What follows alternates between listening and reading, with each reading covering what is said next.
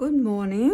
So I thought I'd just do a little bit of a tutorial this morning. I was recently down at Sussex Inlet for a few days away, and I brought back some really nice photographs from the area. So I thought I'd just show you my kit and what I like to use. So I generally use, this is my basic kit, which is just the Winsor & Newton. You can see it's pretty well used. And I get lots and lots of tours out of that little set. It's just their regular set of colours. It's not actually a bad range. It's really a student quality, but the pigments aren't too bad. But added to that, I do like my own range of paints as well. Just some paints that I've worked out over the years that I really like to use. So I've added to this basic set of Winsor & Newton. These are mostly, in this palette, Daniel Smith paints. And they're tube paints that have been squeezed into an empty palette. I think to buy the Winsor & Newton sketch palette, the travel palette, is quite expensive, but then the paints are as well. But I just like this size too because it's so compact. So I have just taken out, this set was nearly used up anyway, so I've just taken out these little containers that are inside. They just pop out with a knife. They're quite easy to get out. And I've filled this empty set with some of my preferred paints. So in here I've got transparent yellow, there's a phthalo blue, there's lunar black is a colour that I really love to use. It's granulating and it's just great for getting those really dark colours. Alvaro grey is a lovely colour for shadows. Green apatite, which is a really favourite colour at the moment. A viridian, which is also, you've got a viridian also in the Winsor & Newton set. Burnt umber. Scarlet Lake, I really love that colour. It's a real bursty red-orange. A little bit more zoom to the pigment than what there is in the Cad Red in the Winsor & Newton. And a huge favourite of mine is a red gold. That's also available in Art Spectrum and Winsor & Newton, not Winsor & Newton, and Daniel Smith. Yeah, this is my added set that I like to use. I just thought I'd let you know. I know that on the list is this set, but if you've got preferred colours, you're welcome to bring any of those. If there's something that you love working in and you think, oh yeah, I'd like to bring those, and just add to your set, as long as it's not too bulky. You don't want anything too bulky to be carrying around. So I really like these water brushes. You can get them, this is a flat one. You can get the round. There's a lot of different types. There's lots of different brands, shapes and sizes. So I usually have a round and a flat. But added to that, and someone was asking me the other day, well, don't I take the regular Neef brushes? This one's so old it's falling apart. I do like to take this little one. I think it's a 6. It's all wearing off now.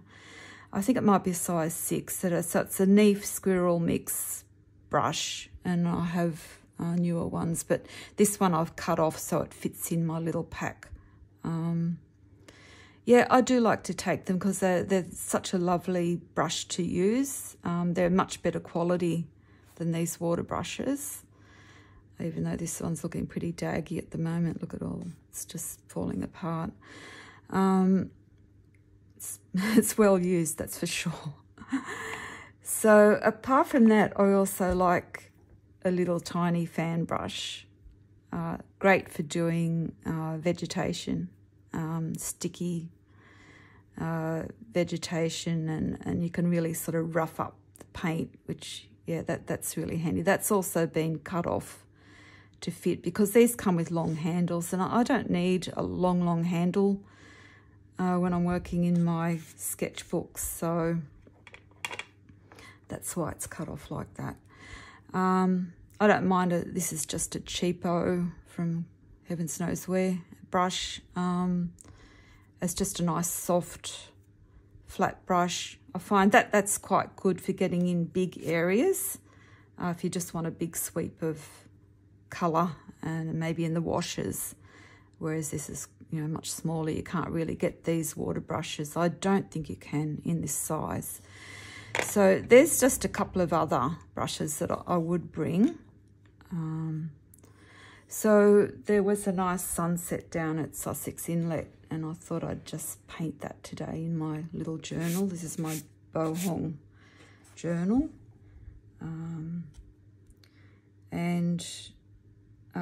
The other thing I don't think I put on the list is a spray bottle.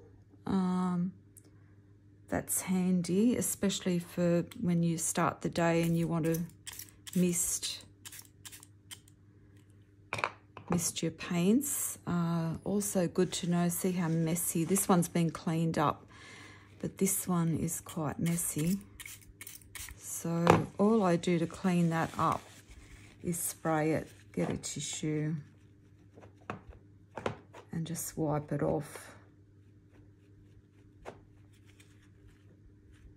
Preferably tissue that doesn't lose all its stuff.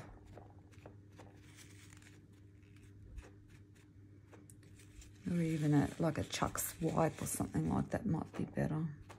Wet wipe. Okay. So it does clean it up. The other thing I do, if I'm near a tap, I'll just run that quickly under a tap and it cleans it up even better. It just takes that top layer of mess off. Yeah, it seems to be something that worries people. Doesn't worry me so much. I'm not so careful about getting the colours totally pure sometimes. But if I wanted that burst of, I'll just show you what I'm looking at, is that sunset. So I do want that nice burst of that sunset in the distance, so that I would like to use some clean paint for that. So what I've done is just started with a bit of water using the flat brush, and I've used some of this transparent yellow. You could use, if you're just taking one of these kits, a lemon yellow. That's fine. That would work just as well. And I've just splattered some of that in that section there where I want that setting sun. And then with water, there's water in this brush, I'll just squeeze out a little bit more water. I'll just loosen it up a little, like that. Okay, so I want to bring in some other colour. I can just see there's just some of this yellow up into the sky. This is where you might want to bring in your other brush. Now, water dippers. So I do like this little water dipper that I got from the art store. You can find it in your favourite art store usually. And they're just plastic, they're not the metal ones, because we're just working with watercolour and not using toxic mediums or anything. So if you just fill these of a morning under a tap, and you've got the little lids that go on, and then you've got your water if you want a little bit of extra water. You usually got a drink bottle or something. Sometimes there's a tap or a stream, or that's another thing I like to do. When I'm travelling, I do like to use, say, the water out of a stream or the ocean, the Mediterranean, or wherever. To me, that just also makes, to me, it makes the little sketch that I'm doing part of the area where I am, and that's something from that area I can actually bring back. I can say, yes, I used water from the Mediterranean or from the Darling River or wherever in that sketch. And to me, that means something. I could be crazy, but to me, that does mean something. So you will need a bit of water. You might just have a drink bottle anyway. So, you know, maybe just the lid of the drink bottle you could use. But I do like this little dipper. It's got a clip where you can clip it onto your book or a couple of pages if you wanted to just, you know, sit it on and work from that. We're always trying to reduce what we have, but some things are just essentials. So I'll just bring in a bit more water.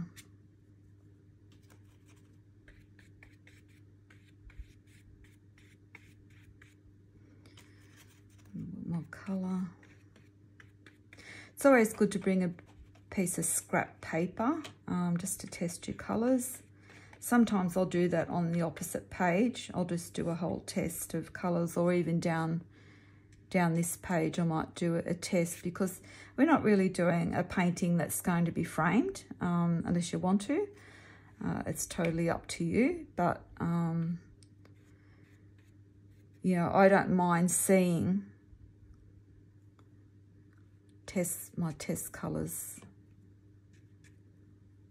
down one side that I'm using. So then I might go into some, let's go back to this one. Let's try some red gold. And yeah, that's really, need more water in that to loosen up that colour.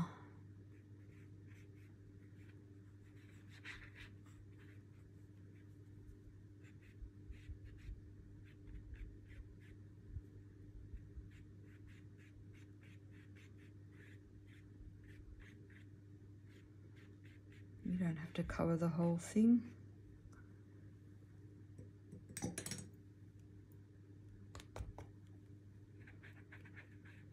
Now if I want to get out some light, I might even pop in a bit of white gouache into that while that's wet, so it can just sink in, and that gives a nice little burst. So you will need some white gouache as well. Pop some here.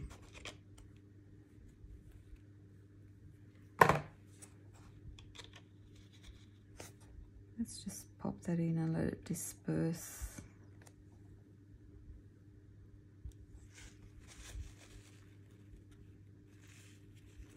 These brushes are easy to clean, so you will need to bring tissues. I usually just bring the little travel packs of tissues. So you just squeeze out and squeeze onto a tissue like that. Okay, so let's just plop some water in there, see what happens. Okay, so now there's some blues.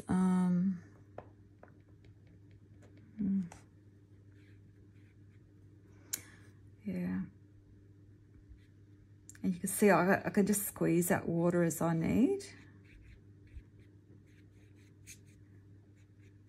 So I'm not making this like a total painting.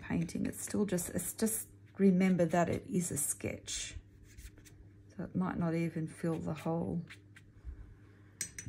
And it's amazing how they really improve when they dry. So I might bring just a little bit of into here. Now I'm conscious that I've only got limited time here, otherwise Facebook won't let me post it, so I might have to do this in a couple of sections. So this is just setting up for the sunset itself. A little bit of some of the blues come into it. You could be using French Ultra. I think I've just chosen some cerulean, which is in my other palette. I'll put it in the notes what else, the other things that I use. Of course, if you don't have to follow exactly what I use. You can bring your own favourite colours, your own favourite sets of paints, your own books that you prefer to use. You might prefer to use pens, watercolour pens, or blocks, those little chunky blocks of colour. They're quite good too, the sticks, I mean. Okay, so that's getting there. You can see as it dries in, it's doing some nice little things as it dries in. This will improve when I put the darks in.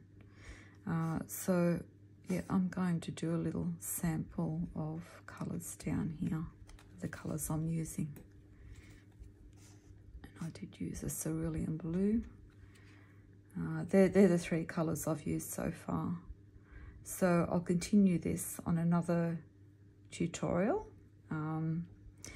Please ask questions. I'm open to any questions, so talk soon.